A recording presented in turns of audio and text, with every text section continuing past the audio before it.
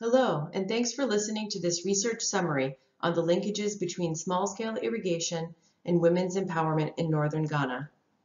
3 research questions guided this research.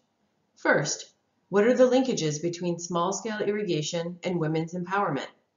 To answer this question, we developed a conceptual framework drawing on the literature on gender and irrigation.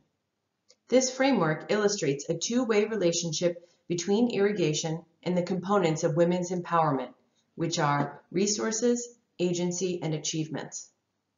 Access to resources and agency influence women's ability to adopt and benefit from small-scale irrigation.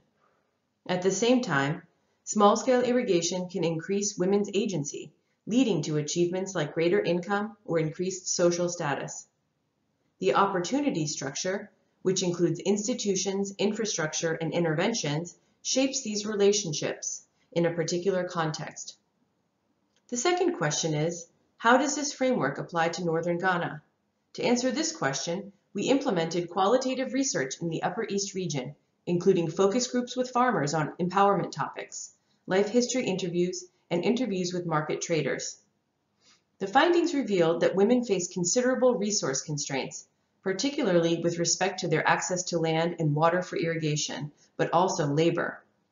Also, social norms about asset ownership mean that men tend to control irrigation technology.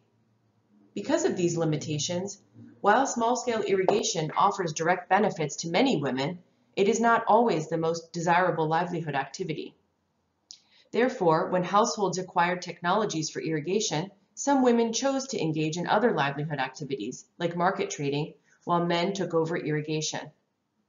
The third question, how did the introduction of motor pumps affect indicators of women's empowerment, was answered using a quantitative impact assessment of an intervention that distributed motor pumps to randomly selected groups of farmers in some study communities.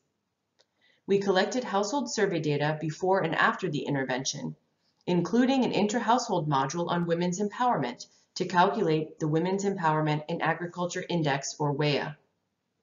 The results show that the intervention had a positive impact on some indicators of women's empowerment, including control over assets, control over income, and input into production decisions.